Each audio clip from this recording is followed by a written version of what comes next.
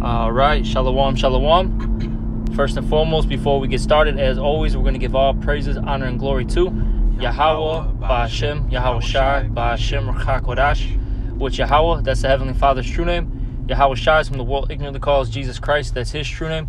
And Rachak Wadash, that's the Holy Spirit. And we're also going to give double honors to the apostles and the elders of Great Millstone. And salutations to all the brothers out there who are pushing the word in all truth and in all sincerity. And pretty much we're going to do a quick lesson on this social media post that I ended up seeing. And it's this is what's what it says. It says CPD detective says police can't do much about chaotic crowds, but stand back and let things happen.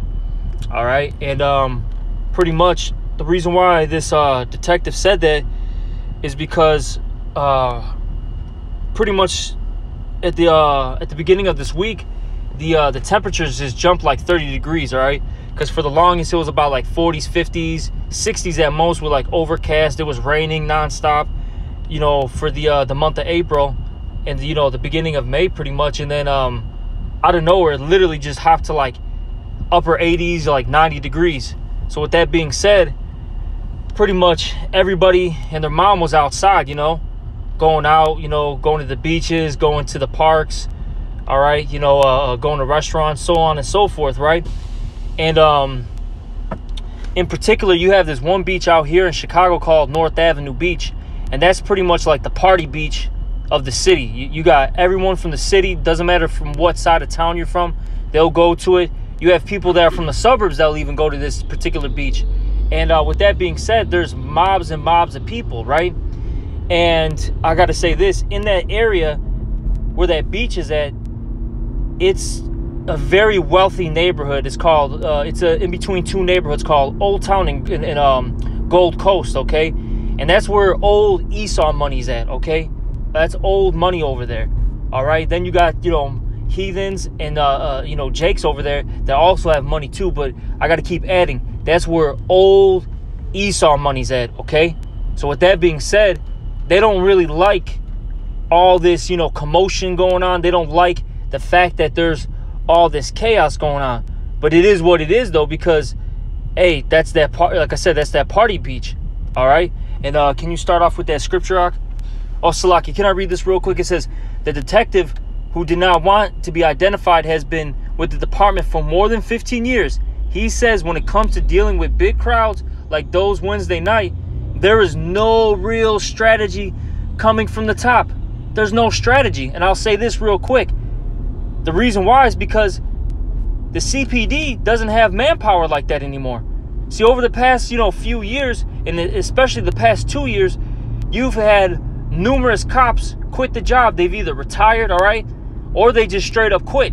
And the reason why is because the ones who are, let's say early retirement is they didn't want to deal with all these protests, whether it be for BLM, okay, whether it be all these, whether them, protecting downtown because of all these looters and rioters. They don't want to deal with that. A lot of cops, they're just tired of, dealing with the public, okay? You had this whole pandemic situation happen. A lot of people are on edge, so they're tired of it. Then you got the, this new generation that they don't want to be cops anymore because it comes with a bad, reputation, all right? A lot of cops, a lot of people just don't like cops, all right? They don't like the system, so they're not going to be a part of it. So that's why they have a very, very low manpower, man, okay? You see? And this is all systematically designed because the elites, they want chaos to occur. So then they can do what? Implement martial law, and they can get their new world order going, okay? Because, look, another thing, too, is a lot of these cops, they're all about the Constitution, you know what I mean? They're all about, America. And see, these elites, they don't care. They want their NWO to get going so then they can put everybody in one category, all right? But can you get those scriptures, Ak? This is 2 Esdras 15 and 14. It says, woe to the world and them that dwell therein. Yep, which means destruction, okay? Mass destruction is coming to this place. It says, for the sword and their destruction draweth nigh, and one people shall stand up and fight against another, and swords in their hands. Exactly. So there's going to be a lot of, different type of fighting out here. All right, you're gonna have people who are gonna, I'll say it like this: there's gonna be race wars, to class wars, to how would I put this? The government, and the citizens fighting one another. There's gonna be all types of fightings. All right, gangs. When I say gangs, I'm not talking about necessarily, these, popular gangs, fighting one another. All right, I'm talking about just, Group A versus Group B. Because it's just gonna be, bands of people linking up with one another. All right, to get, resources to do X, Y, Z, whatever it is, man. Okay. So a lot of death and destruction's coming. All right. This is for there should be sedition among men. Yep, and sedition, when you go into that word, it basically means an uprising against the government. Okay, so we're in them stages right now, because a lot of people are upset. Hey, their livelihoods are aren't doing too well right now. People are getting taxed nonstop. The prices of food is going up, gas, so on and so forth. It's looking real bad. Right, and ever since the whole, the riots that happened, people seen what they could get away with. People seen, like, how the police react. So now they have an idea, and now they have less respect for them. Yep. That's why ever since then, you hear more about people, going at it with the cops, not caring about what they say, fighting them, talking back to them, And it's only going to get worse with what the brother just said. On top of that, you do have those gas prices, the shortage of food and all that. Yep. All that is a perfect recipe for great chaos. That's right. It says, for there should be sedition among men, and invading one another. They shall not regard their kings nor princes, and the course of their actions shall stand in their power. That's right. So they're not going to worry about what the president says to the mayors, to the aldermen, to your your police officers. They're not going to care. Okay. Right. You got it. Like you got it, Doc. Hey, on top of that, Esau's getting exposed, so people are starting to see the true colors of these. So that's even more anger, towards the government. That's right. And then and they're looking really weak, like you said, Doc. Because look, I'll say this: a social media post like this gets spread around. Okay. Oh, yeah. Hey, look, your local thug, all right, gangbanger, little punk out there sees this, man. Okay. Hey, one of them sees it. They tell their friends about it. Their friends. Okay. Now, next thing you know, you got people looting, Louis Vuitton. Okay, looting Gucci. All right. Not knocking old Edomites out. That are in the area. You know what I'm saying? This is what starts happening. All right. They know what they can get away with.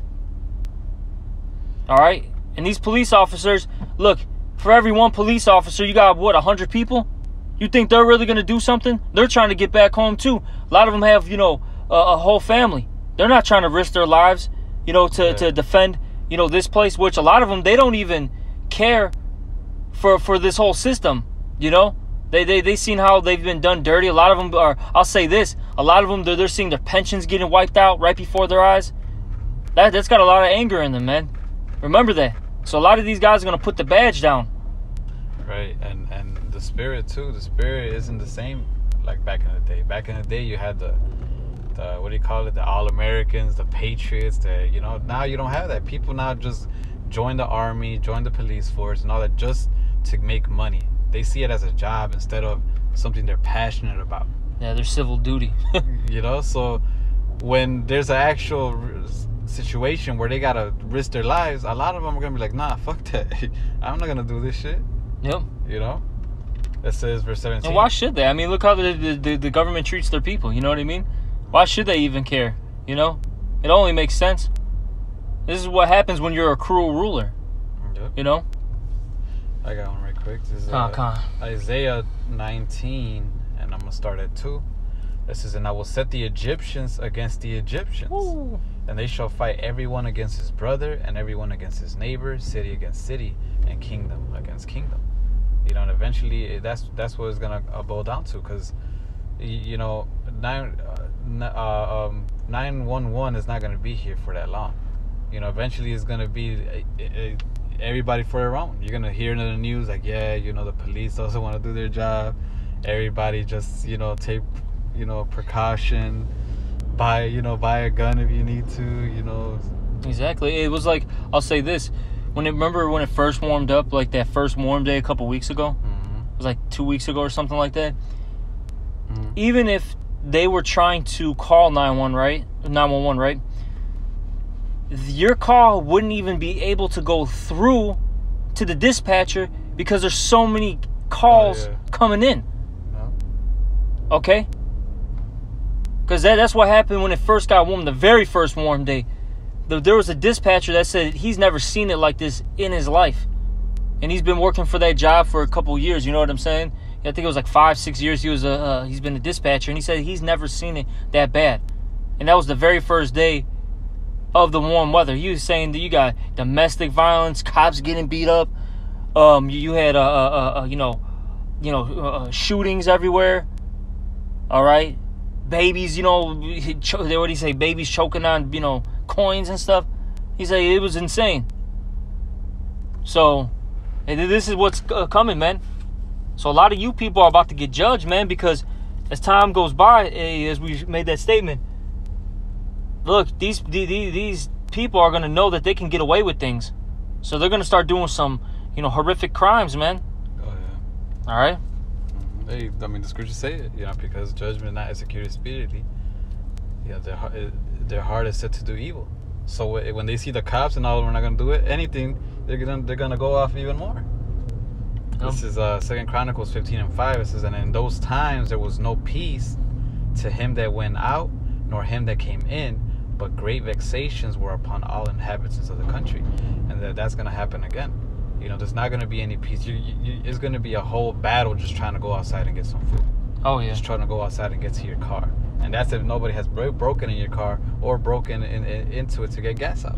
Exactly. Look at San Francisco. That's a daily thing.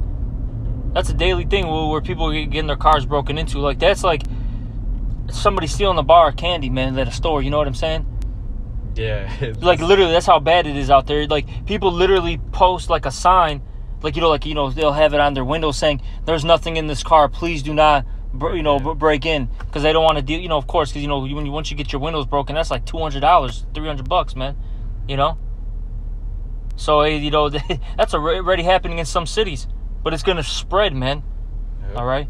You got more to that or no? One more verse. This says, a nation was destroyed of nation and city of city, for Yahweh did vex them with all adversity. At the end of the day, is all the Lord's doing. The Lord is playing chess. So all these things are going to ricochet to actually to make the Lord's prophecy fulfill.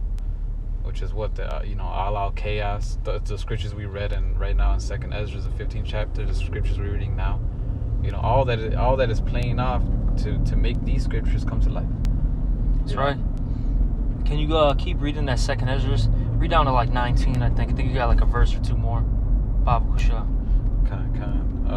Back to 2nd Ezra 15, now verse 17. It says, a man shall desire to go into a city and shall not be able. Exactly. And I'll say this, going back to that statement that I said about that area, that it's North Avenue, that's the street, that's where the beach is at and all that. That area, right, like I said, that's, money. And with that being said, I'll say this first. Like, Chicago's geography, right, you have a lot of bridges, right? A lot of bridges. And with that being said, these bridges will cut you off from going from one part of the city to the other. So those people who got that money, eventually at some point they're gonna be talking to the officials, and they're gonna basically say, raise up them bridges, man. Yep. So they're gonna raise up all these bridges. So all you Jakes, man, and you poor Edomites and heathens that aren't of that upper class, you're gonna stay on the west side of the city, the south side of the city, and the far north side of the city. Okay. You are not coming into these, these prestige areas anymore. Okay? Hey, and only that is going to last a while. Yep. Because even Esau was going to desert them. Mm-hmm. It's all going to, slowly but surely, that's how it's going to happen.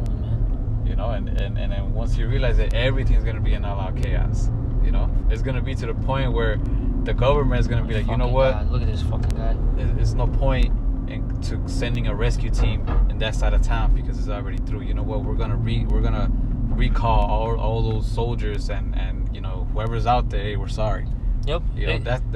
I was gonna say they show you that in a lot of those apocalyptic movies with you know like you know these so-called zombie movies. Yeah. They show you that all the time. Like this pocket's done. We can't do nothing for it. We're saving that little sanctuary. You know. That's just how it is. You know. But hey, man, that's coming though. That where you're not gonna be able to enter into a city. You know, the martial law. Yep.